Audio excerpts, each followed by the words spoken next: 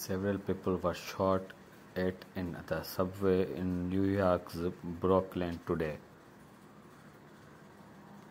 In this video, several people are seen running out of metro coach which is filled with thick smoke. Local media reports that the suspect likely used a smoke canister to distract the commuters before shooting them.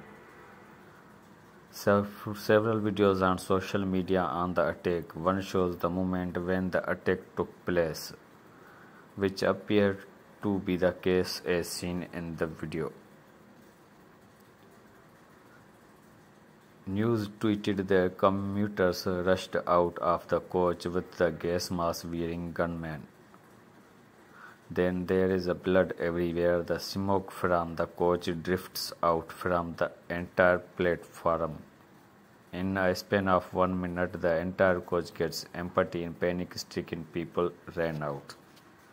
Thanks for watching. Subscribe for more updates.